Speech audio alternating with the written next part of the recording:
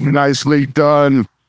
That's the right Reverend Rob Mungle. Rob Mungle and I will be doing a little pop-up bar next door in 2 weeks, the Sunday before Labor Day. We're going to be doing our St. Julian Social Club. It's a circus-themed weirdo show. It's going to be running from 6 to midnight that Sunday. Please come check it out if you're interested. Are you ready for your second story? What? The second story is called Congrats, It's a Diva Cup. It's written by, and I'm going to do the best I can, it's written by Maryoceane Guy, and it's read by Jill Brumer. Ladies and gentlemen, Jill Brumer. Welcome.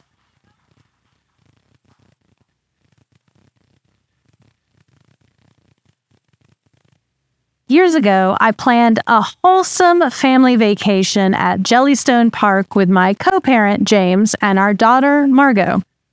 James and I had split years before, but ended up great friends and tried to do cool family shit together for the sake of the kid. If you haven't been to Jellystone, it's essentially cheesy family activities, cabins, and a water park. A promised good time. Now, I am someone who is hesitant to try new things without extensive, somewhat paralyzing research. Food, places, medicine, menstrual cups. But in this case, the promise of a good time at a water park was too much for my instinct of self-preservation to overcome.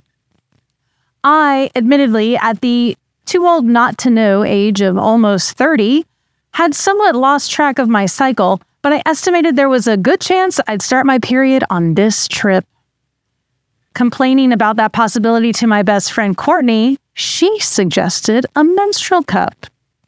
Again, not one to try new things, but filled with dread of a potential bloody trail following me down the lazy river, I caved. I put faith in the one she had and ordered a Diva Cup. It arrived in 2 days thanks to my devoted but morally complicated relationship with Amazon. I packed it for the trip but made it through with no sign of my cycle. Phew! I've always been lucky, but in a bad sort of way. After getting home, I did start and decided to still try the Diva Cup because why the fuck not? It's great for the environment. Let's do this shit. I skimmed the directions, thanks to my ADHD, and read and reread the warnings, thanks to my anxiety. As I assumed the position and slid it in, I daydreamed about a purse free from tampons. Long gone would be the days of, does anyone have a tampon in the work group chat? Maybe I'd even get a cute little case for it at Target to keep in my purse. Maybe leopard because rawr. Sustainability goddess. Warrior of womanhood. I, Mary, will tell the masses about the dangers of tampons for both your body and the environment and convert everyone to menstrual cups.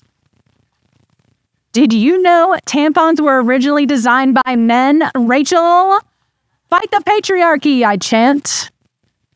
So I pulled up my pants, I went to walk the dog and run errands. I get home and go check on my little friends. My underwear, the cup, my shedding, uterine lining. A small spot of blood. I must not have put it in correctly. No biggie. The pamphlet warned me about this. I'll just remove and reposition as suggested. It's really fine. Not a big deal. I'll just bear down, slide in, and... That's weird. I can't get a grip on the little tab at the end? Okay, no biggie. Seriously, I'll just bear downer deeper and reach a little further upper. Nope. Panic starts to flood my body. Visions of young, probably hot ER doctors at happy hour telling their friends about the girl who came in with a menstrual cup stuck inside her plague my mind. Even though I knew it wasn't anatomically possible, I envisioned a life-threatening emergency and probably, dying because the cup traveled into my body, causing hemorrhaging. I don't know which I did first. Panic Googled or panic called Courtney. But I distinctly remember telling Courtney I couldn't grab a hold of the tab to break the seal, and she responded, "You've never been able to, reach your cervix?" I responded back in full panic mode. Courtney, this is not the time, and also cervixes and fingers are not all the same size. This was her fault, of course, this whole thing. But I was not prepared to end our 20-year friendship over a menstrual cup. Yet. I return to bearing downerer and reaching upperer and remembering teenage me in therapy talking about how short and stubby my fingers seemed. And my therapist suggested this was body dysmorphia, that they were actually long and slender. I thought of everyone who had said the same thing, and liars. All liars. Somewhere between pacing my house, trying to chill the absolute fuck out, and reading internet forums where others had been through this, the forums where panicked teens asked shit like, can you get pregnant from blowjobs?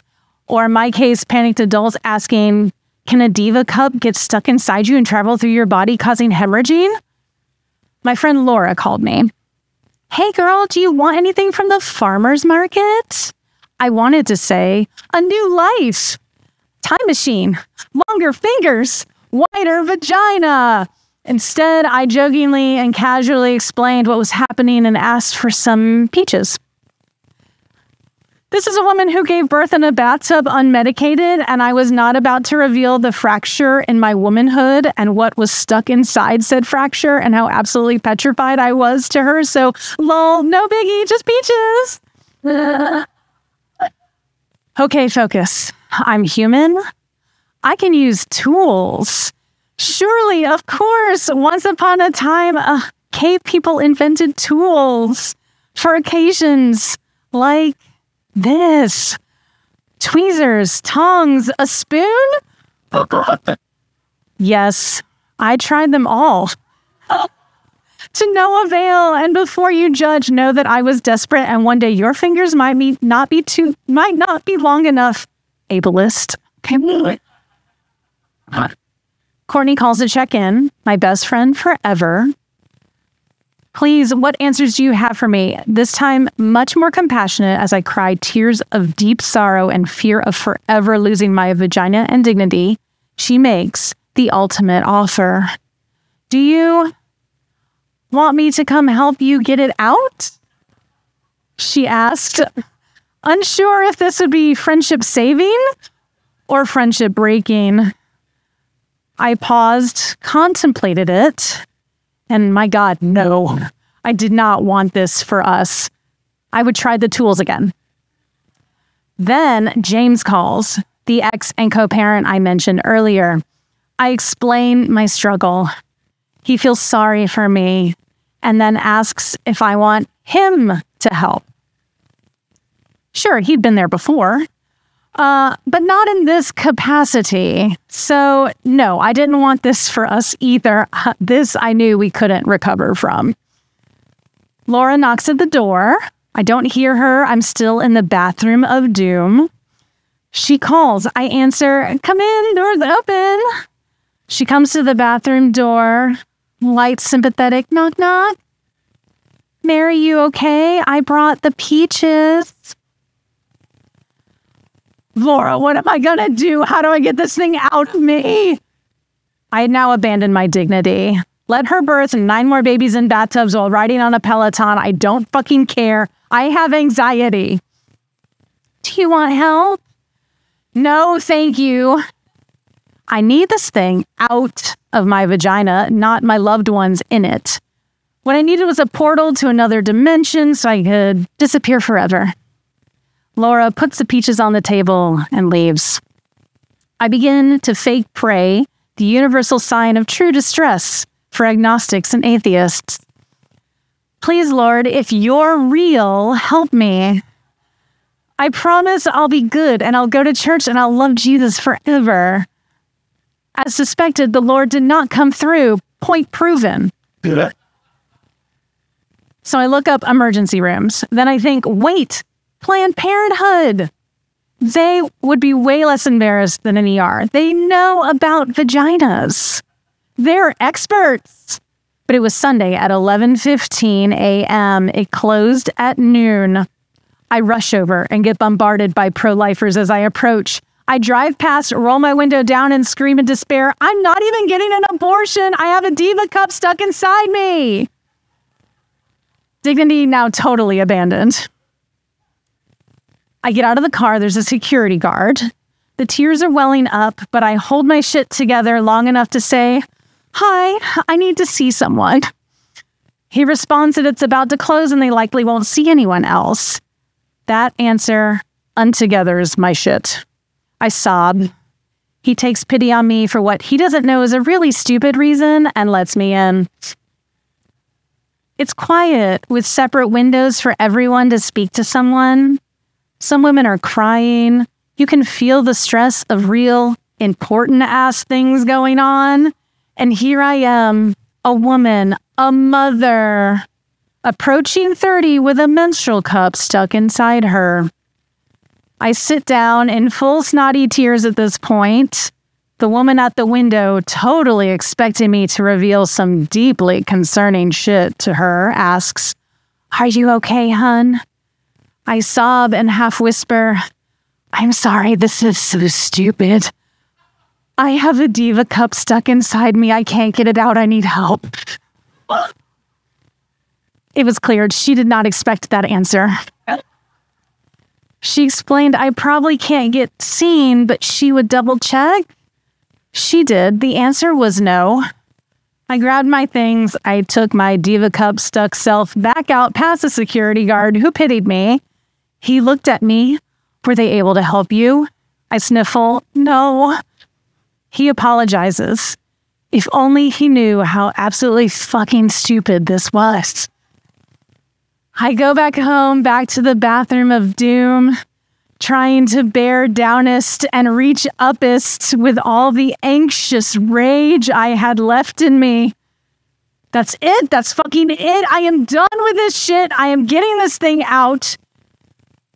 But nothing. Every time I'm able to grab any part of it and pull, pain. Laura calls. Hey girl, do you want me to call my midwife? I bet she could help. Yes, I need a midwife. Of course. A sweet child-delivering woman to release the silicone monster sucking at the teat of my vagina and deliver her back into her box to never be seen again.